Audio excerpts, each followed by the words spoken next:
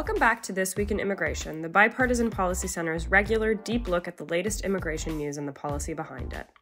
I'm Hannah Tyler, research analyst for BPC's Immigration Project, still filling in for Blake Johnson, who is out on parental leave. In this week's episode, we're discussing immigration and the workforce. Theresa Cardinal Brown, BPC's Managing Director of Immigration and Cross-Border Policy, will be joined by Jason Fichtner, Vice President and Chief Economist at BPC, to give an overview of labor and workforce trends. He has significant government experience, having served in several positions at the Social Security Administration, as senior economist with the Joint Economic Committee of the U.S. Congress, and as an economist with the Internal Revenue Service. Julia Gelatt, Senior Policy Analyst at the Migration Policy Institute, focusing on the legal immigration system, demographic trends, and the implications of local, state, and federal U.S. immigration policy, will then join to discuss immigration's specific impact on the workforce and labor trends.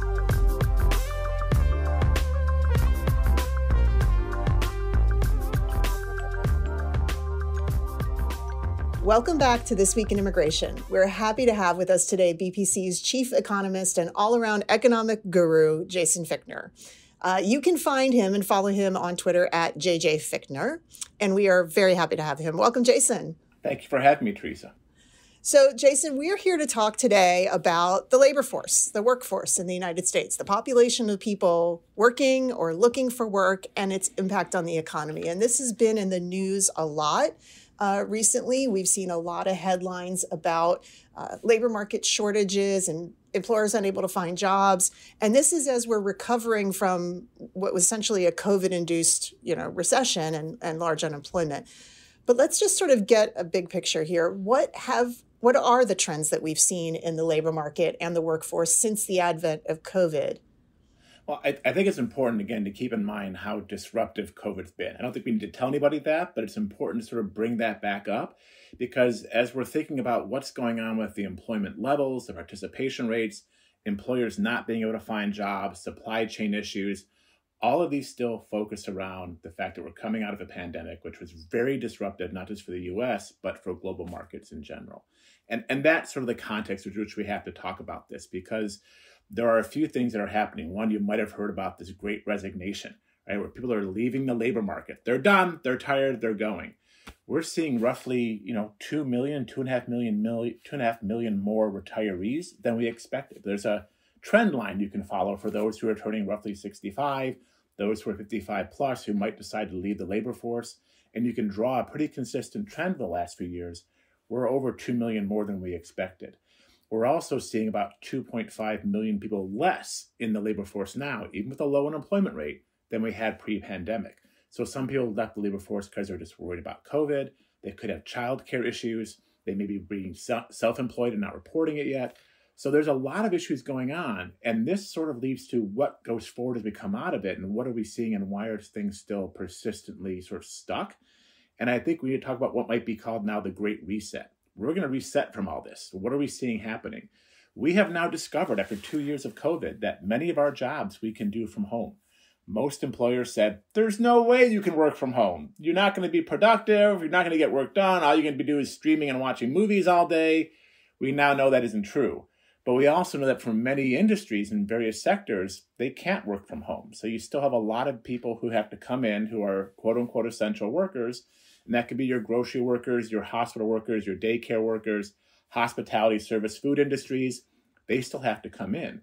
And that's created sort of this divergence in the labor market where now how do you respond? Another trend is employers are starting to figure out whether they can do some jobs with automation as opposed to individuals to try to keep up productivity. And then as part of this great reset, Theresa, we're going to start seeing what happens with our city centers and our core. There's been a lot of commercial real estate over the last several years built to house workers who may not be coming into the office anymore. What happens to that city core? The businesses that support it, the dry cleaners, the restaurants, the bars, the markets that rely on people coming into work. If we don't come to work in the office, what happens to those buildings, those workers, those businesses? There's going to be some reshuffling going on, and we're seeing that playing out right now. So you talked a little bit about the trends that we're seeing now. I mean, maybe it's hard to predict, but do you think some of those trends are going to continue, or are we kind of still waiting to see what post-COVID work life and workforce participation will look like? Yeah, it's that old joke that, predictions are hard, especially when they're about the future. And I think we are seeing that now, too. I think we are going to see some trends that were happening now continue. So for example, is I do think we're going to see some combination of work from home continue. The idea that everyone's going to have to go back into the office 5 days a week on a consistent 9 to 5 or 9 to 6 work schedule, I think is over. We are seeing employees demand more flexibility. We're seeing employers give more flexibility. We're seeing that employers have to. Just trying to hire people. We've seen some issues at the Bipartisan Policy Center. We've tried to hire some people, and we've lost some candidates because they found out we want people to come back to work 2 or 3 days a week once the pandemic's over.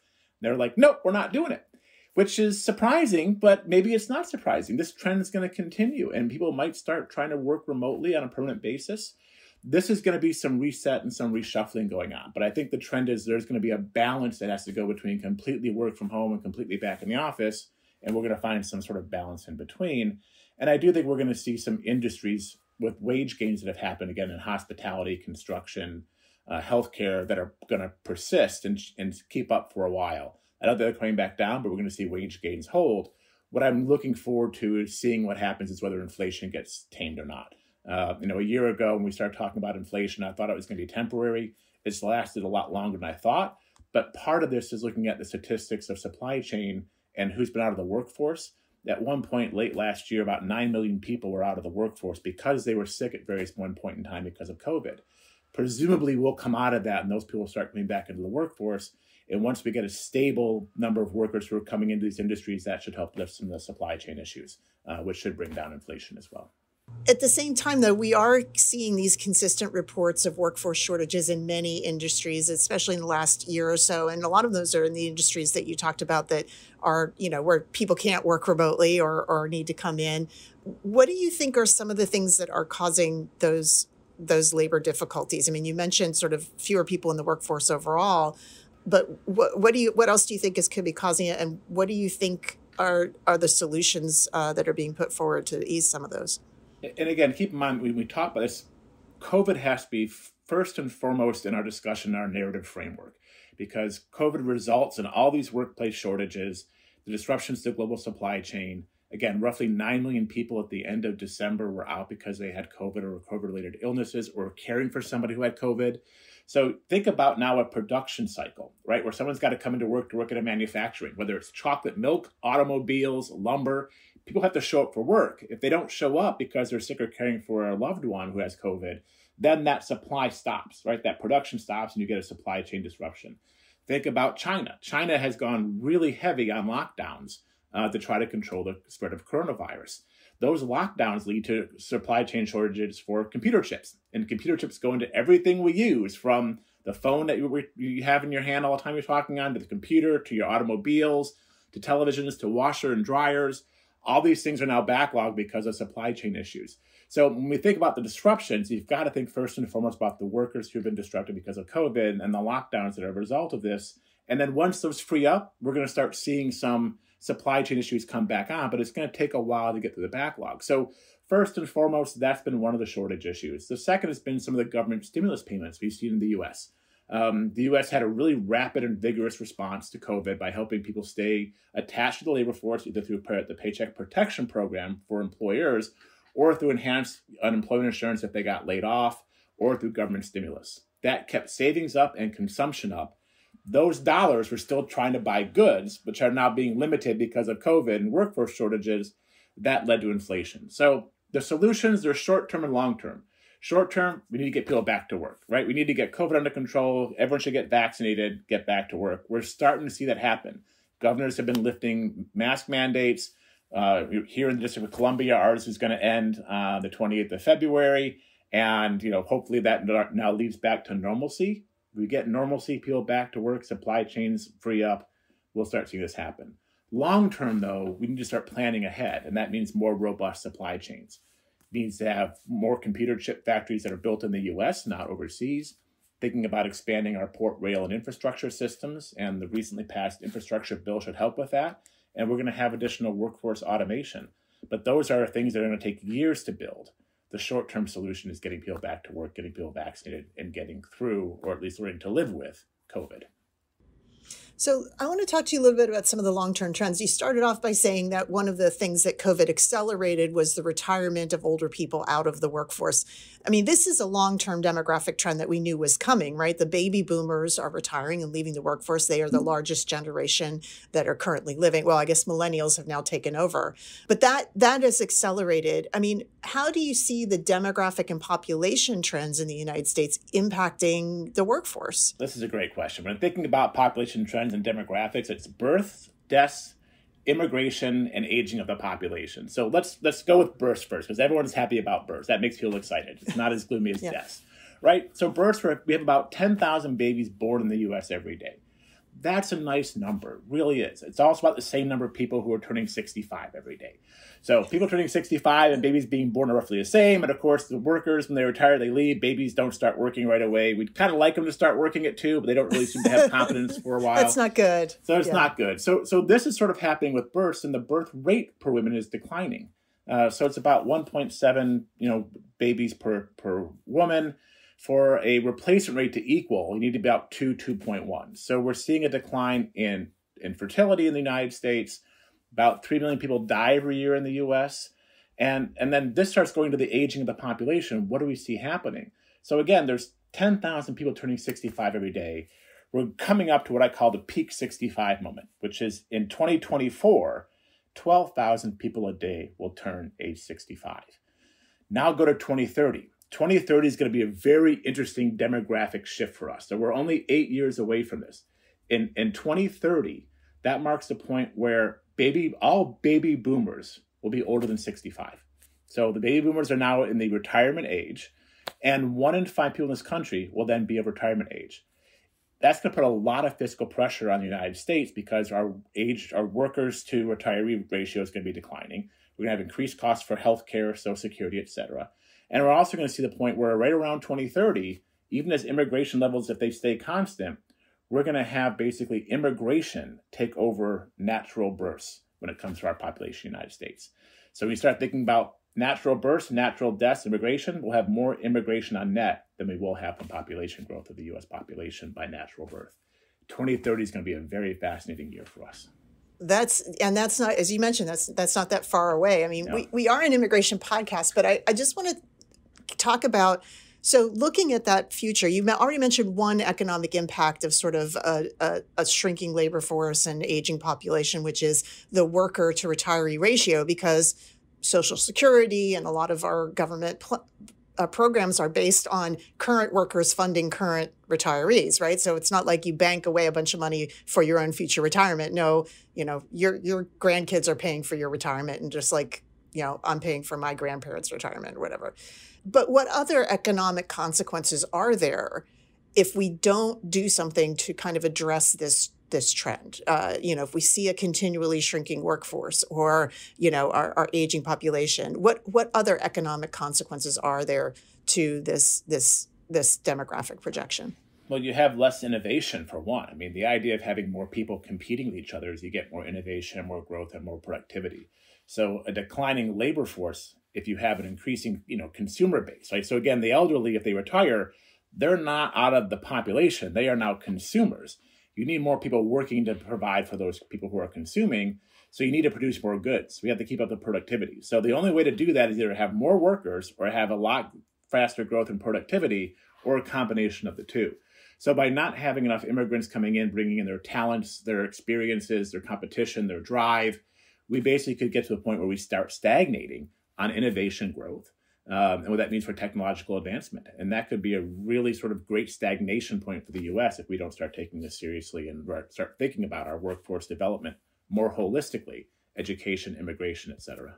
I mean, you mentioned that sort of ambiguous term productivity, right? Like, that's another thing that economists have noted, is that our productivity growth has not been as great in recent years as it had been sort of maybe in the last 20, where we saw significant innovations, particularly technology innovations like the things that allow us to work remotely now.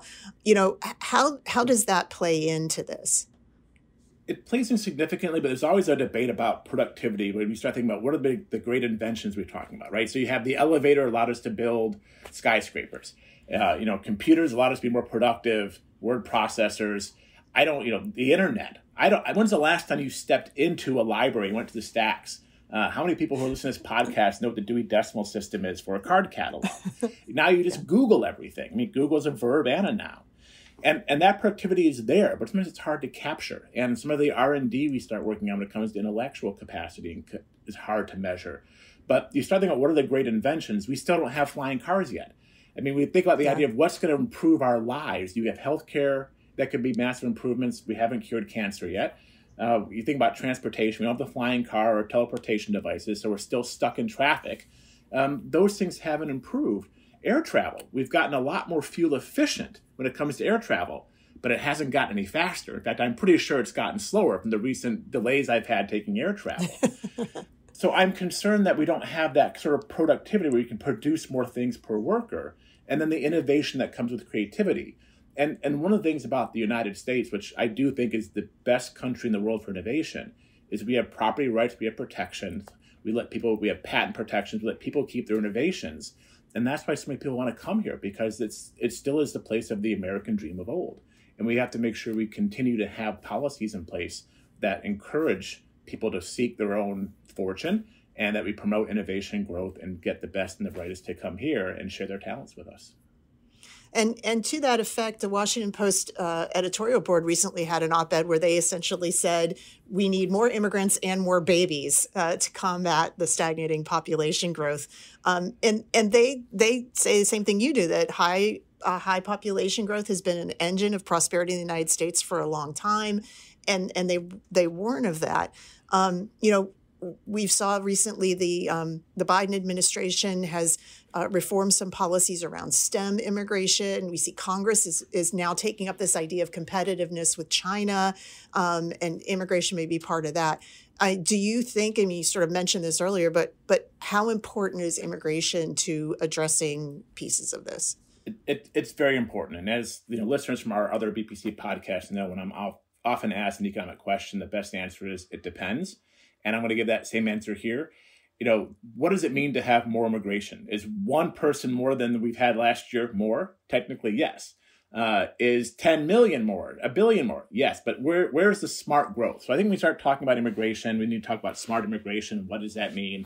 And again, it means having still robust borders that, are secure. So we're not worried about criminal activity. And once you get secure borders, you also need to have something you and I have talked about previously. You need to have the administrative capacity to process legal immigration and visas. And if you don't have that capacity, people then look for other means to get here. So we need to have a robust system that actually has an administrative capacity to process legal immigration and visas, have secure borders, and then have smart immigration policies where you have policymakers, corporations, all working together to get the best and smartest people here who want to be a part of the American system, want to work, want to contribute, and again, bring their talents here. And then for child rearing and child care is expensive. So I don't have children. I always make a joke that children are reverse ATMs. They suck money out of your wallet. And anyone who's a parent is probably nodding their head or laughing, going, yes, children are expensive. So this is one of those demographic changes that's done too. So, our parents were, my parents were two earner incomes. My grandparents, that generation is different, right? The days of being a one earner parent are likely over in some ways. It's just too expensive.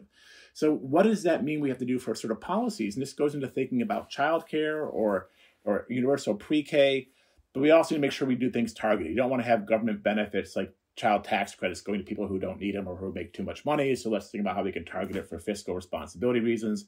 But we do have to consider the cost of what it means to raise children and figure out ways to sort of mitigate those costs in some way so we can encourage population growth through fertility and also, again, have smart immigration. Yeah. So immigration can help now, and dealing with our fertility and how expensive it is to child is a longer term prospect to address the economic consequences. And I think immigration is also a longer term issue, right? This country has been, unless you are of Native American descent, this country, basically has been prospering because of all the immigrants coming in, whether it's been, for your first generation, second or third. I'm, descendant of immigrants who came from Europe, fleeing persecution or wanted a better life, so they came here. And I think that is a long-term thing that the United States needs to keep as a culture to attract, again, the best and brightest talent the world has to offer. We want them here. we need to make sure this is a welcoming and encouraging place for them. Well, with that, I think we'll end it there. Jason Fichtner, thanks so much for being on This Week in Immigration. My pleasure, Theresa. Thank you.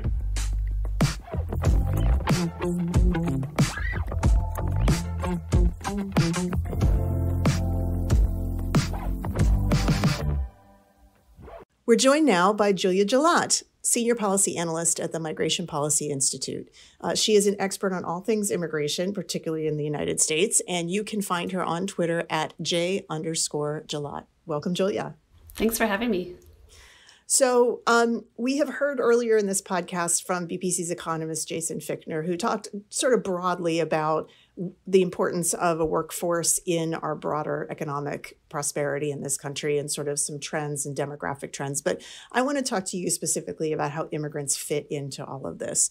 So what is our nation's history of immigration meant for our labor force and our workforce, both kind of historically and currently? Over the 1990s and the early 2000s, we were taking in about 1 million immigrants a year into the United States. And we know that most of those immigrants tend to come at prime working ages. So immigrants have been a huge driver of our labor force growth. Immigrants and their children, since 2000 have been driving over half of the growth in the U.S. labor force. So immigration has been such a source of strength for our workforce and our economy.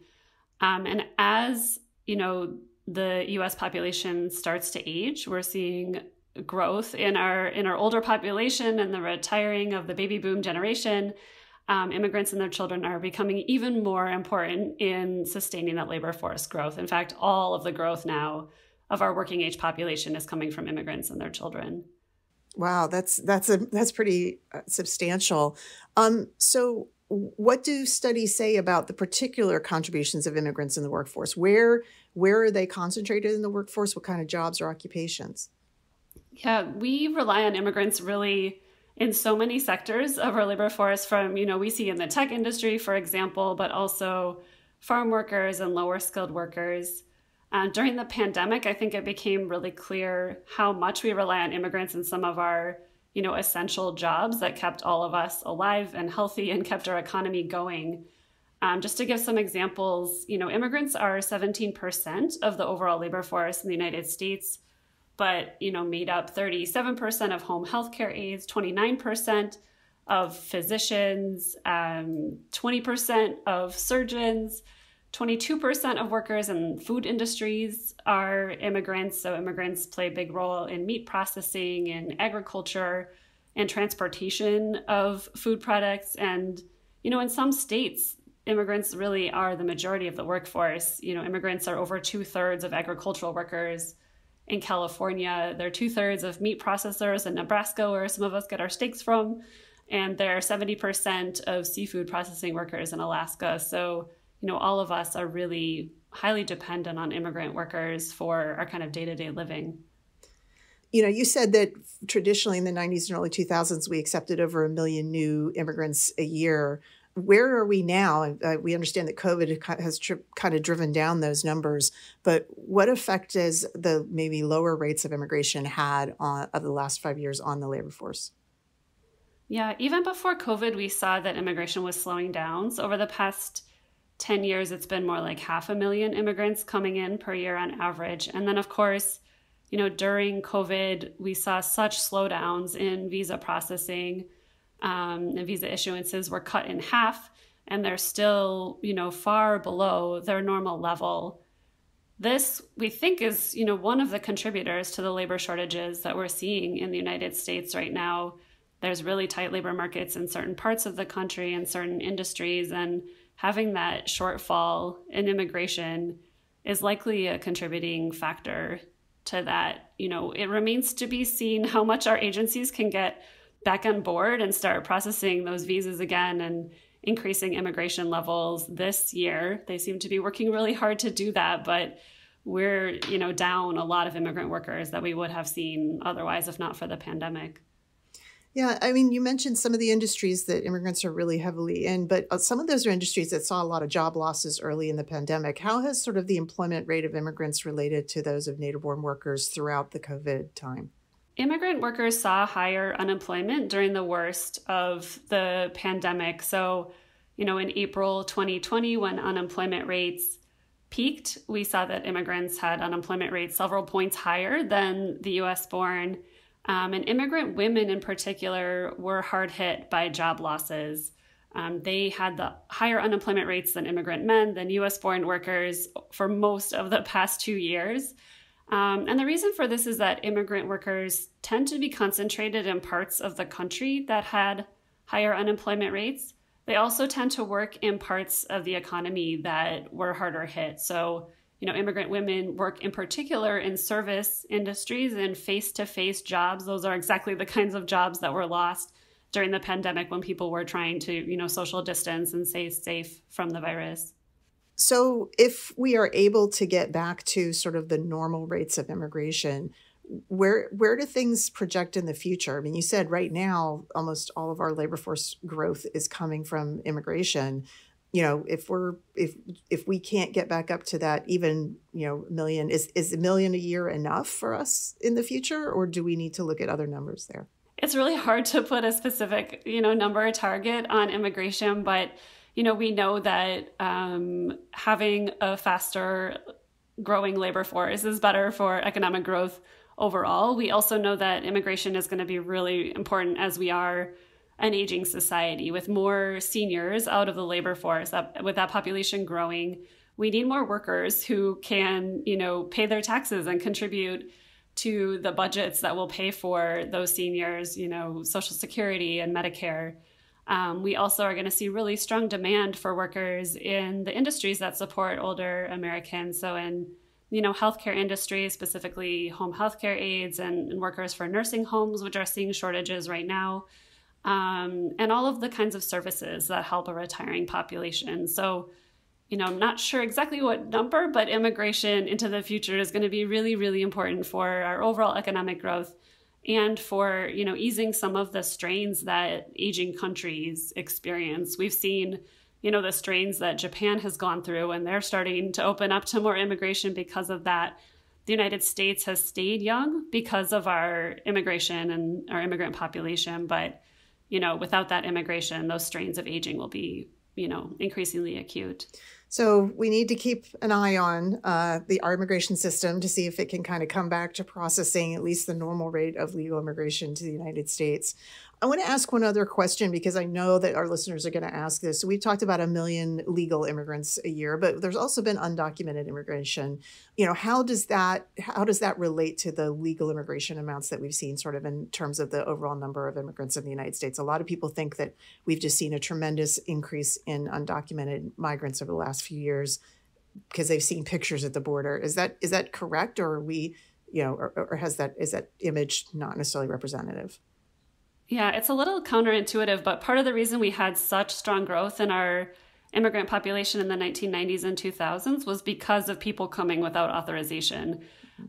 We saw really, really high rates of people joining the unauthorized immigrant population in the 1990s and again in the 2000s. And then when the Great Recession hit in 2007, that was really the peak size of our unauthorized immigrant population. Ever since then, it's been a pretty steady population. So, of course, those folks are also joining the labor force, and a lot of industries are pretty dependent, we know, on unauthorized immigrant workers.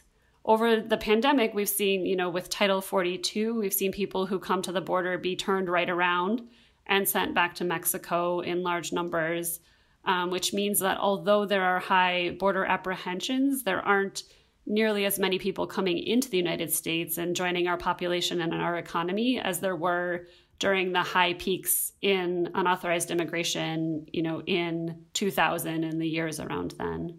So we're kind of hit with a double whammy, if you will, when it comes to immigration in the United States. Our legal immigration system has fallen behind because of COVID and has seen declining numbers because of processing delays. And undocumented immigrants, which had also made up a pretty significant portion of net migration in the early part of the century, has also declined, ironically, because we're doing better at the border, if you want to put it that way. Is that true? Yeah, that's about right.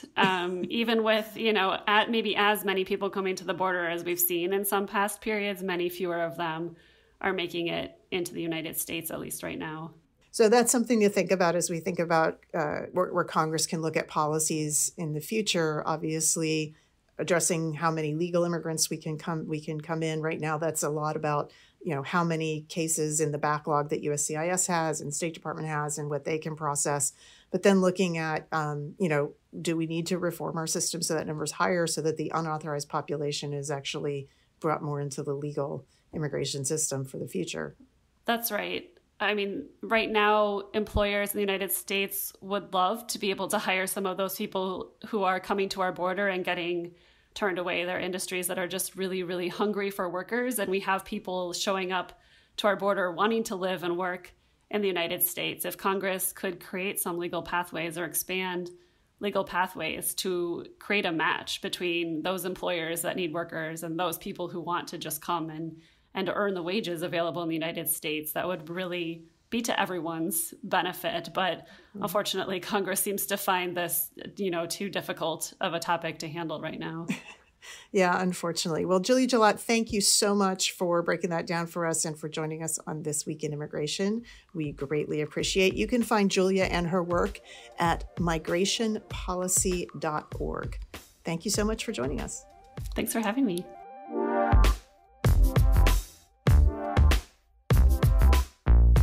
And that's it for our show this week. One last reminder to subscribe, rate, and review this podcast on Apple Podcasts, Stitcher, Spotify, or your favorite podcast platform, and share it with your friends and colleagues. You can also find more information on all the issues we discuss here on the show at bipartisanpolicy.org/immigration. I'm Hannah Tyler. This Week in Immigration was created and executive produced by Theresa Cardinal Brown. This week's episode was written by Hannah Tyler, Theresa Cardinal Brown, and Hanadi Jordan. Ethan Plotkin produces and edits our show. The executive producer of BPC Podcasts is Lucy Manning. See you next time on This Week in Immigration.